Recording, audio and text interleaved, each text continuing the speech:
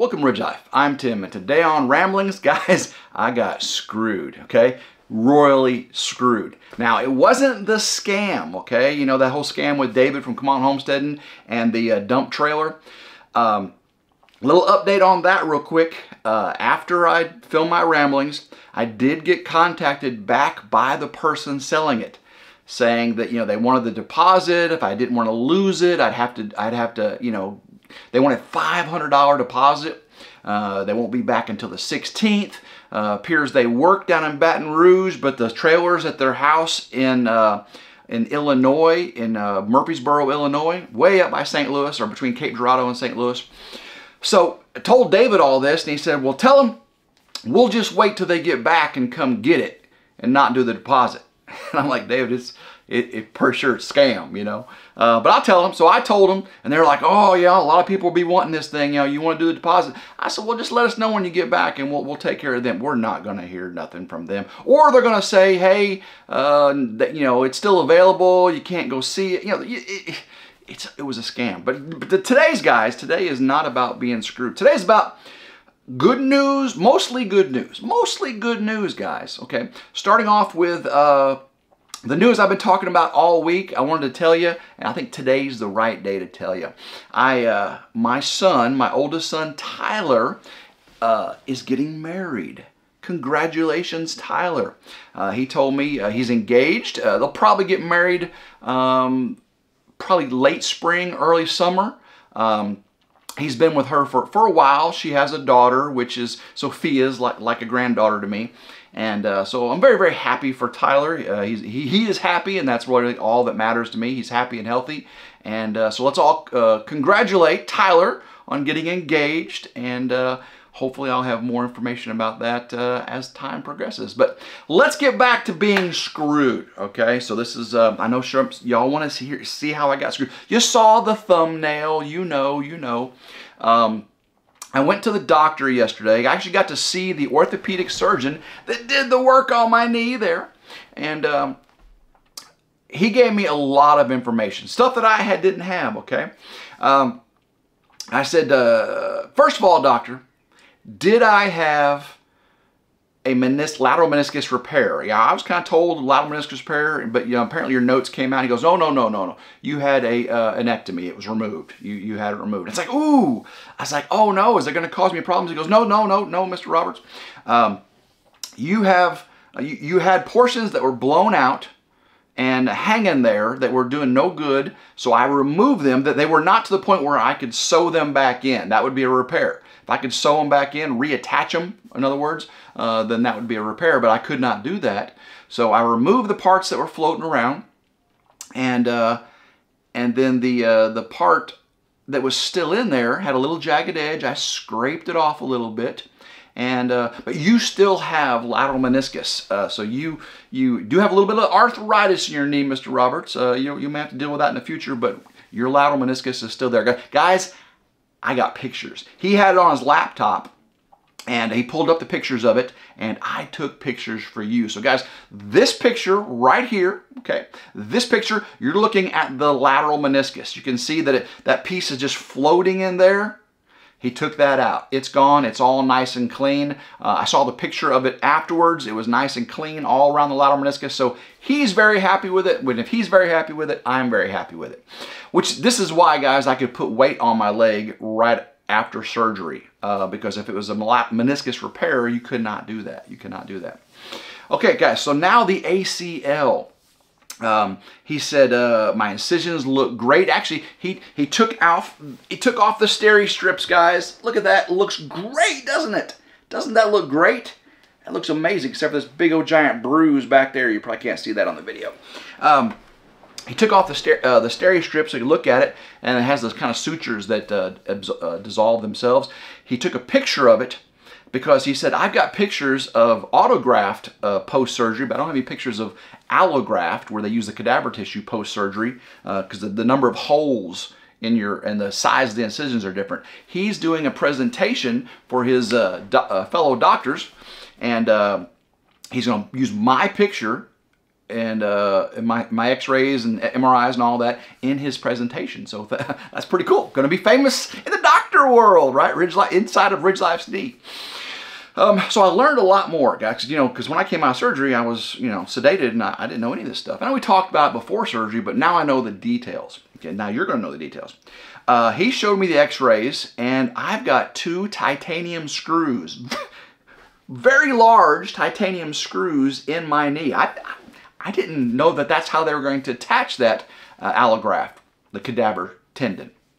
I should have done more research, maybe. I didn't know. But he showed me the x-rays, had 2 giant screws. They drilled these 2 holes, one in the top bone, one in the bottom bone, femur and fibula, one of the 2.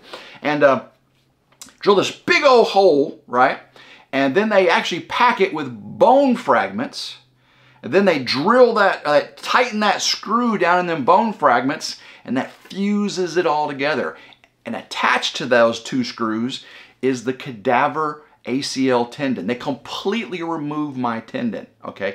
It was, okay, I've got pictures of that, guys. All right, right here, this first picture is a picture of my ACL detached. You can see that that big old glob of tissue should be attached to that bone on the left. It's not. It was completely severed, ripped completely away.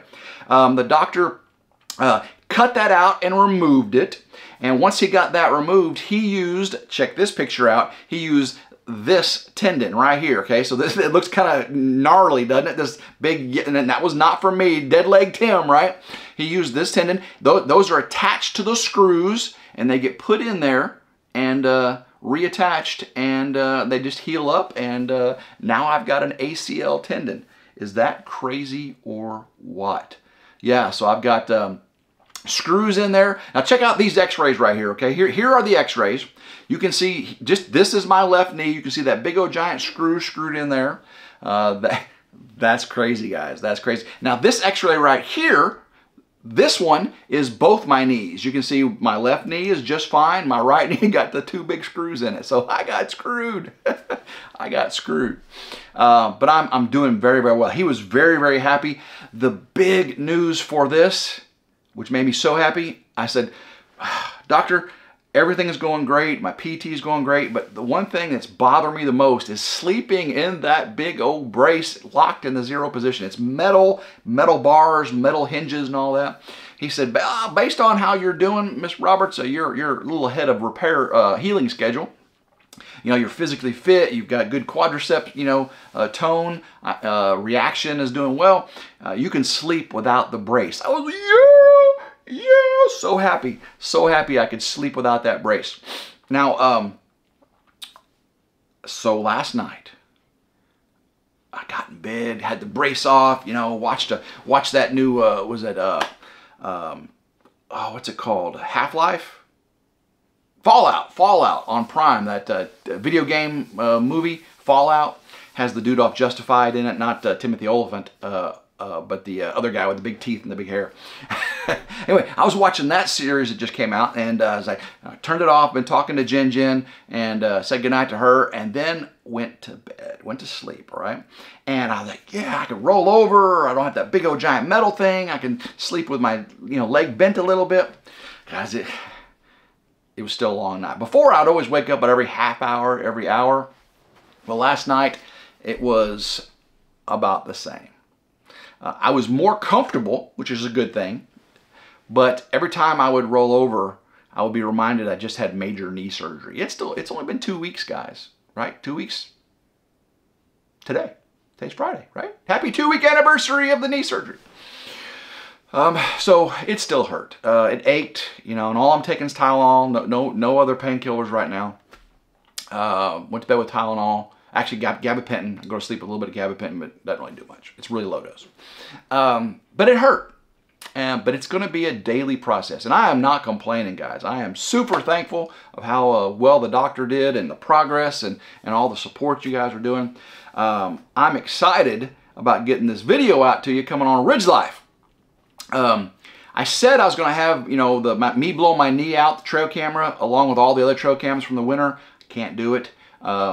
Too many trail cameras, and you really want to see my knee. So what I'm doing is I selected one trail camera that was right next to where I blew my knee out, And so you'll see me blow my knee out, but you're going to see these amazing deer pictures. I got deer, bucks, antlers fighting. I got 2 different sets of deer doing it, little bitty deer and bigger deer. And I got giant 9, 10-point deer walking through there, scraping and rubbing. You're going to like this video. That should be out.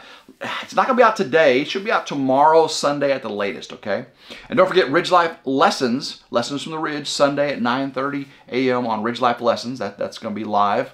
That'll be the next time you get to see me live. But yeah, on RidgeLife, I'll have the Tim blew out his knee. Oh my, caught on camera, okay? But yeah, the doctor visit went very, very well. Very, very well. Got two titanium screws in my knee. I guess airport security is going to be a little bit different from now on. But I've always had some metal in my body. I've always had some metal. Does anybody out there know where else I've got metal in my body? Okay? I was shot. I was shot. If anybody knows where I was shot and where my metal in my body is, leave a comment down below. I'm curious, who knows? Who out there in the YouTube world knows where I was shot and what kind of metal I've got in my body besides the 2 titanium screws? I'd be very curious to see who knows where the metal is in my knee, because I got screwed. Nope, I got metal someplace else. Oh, where's it at? Where's it at? All right, I know I'm goofy. Let's see, I got PT here in just a little bit. The wind is so crazy today, but the sun is out. I'm very, very happy for that. But I want to get out and finish the intros and outros for the blowing the knee out. That's all I was waiting for, because it was pouring down rain and storming all week. And now the sun's out, but we got 25-mile-an-hour winds out there. But I really want to get outside, get in the woods a little bit, and film the intros, outros for the trail cam and knee video. So I just blessed every day that you all watch RidgeLife Ramblings and RidgeLife and all our channels here, for the family. You guys just bless us every day. We're so thankful for you just being so kind to us. I really have, guys, I really have the best viewers. Okay, David, you got some good viewers. Melanie, Gary, Anthony, and Roxanne, y'all, DD5, Lissa, and Mike. But guys, I don't have any problems with you guys. I don't have to block anybody. I think if you look at my blocked list, I got like 1 person on it on RidgeLife. I got like 1 or 2 people blocked on RidgeLife. That's it. That's it. On RidgeLife with 31,000 plus subscribers, I think I've got 2 people blocked. They call it hidden. They call it hidden. Because you guys are just nice. You guys are nice to me. I don't hardly ever get, even on like my review video, or even on my like trail, or when I was trapping, I was trapping the coyote and all that stuff. I got a few people that said, you shouldn't do that, or vegans, but really they're just not that mean to me. I'm very, very blessed that you guys are pretty nice to me. Almost all of you. I have hardly very few people that say mean things. Now, doesn't mean start saying mean things. Please don't do that. Please don't. David and Melanie, they have to worry about that all the time. And Lissa, oh my goodness, the things people say to Alyssa, that's just terrible.